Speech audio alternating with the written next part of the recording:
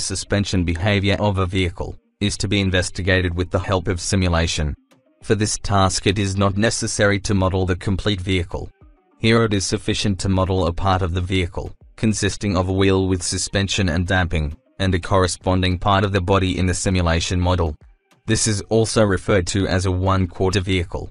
This allows, for example, the vibrations of the body during driving to be simulated via detect an uneven road surface.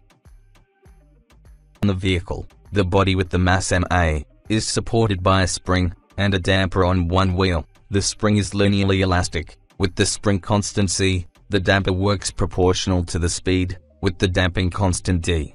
When rolling over the ground, the vehicle can be excited by uneven road surfaces. What is sought is the movement of the structure.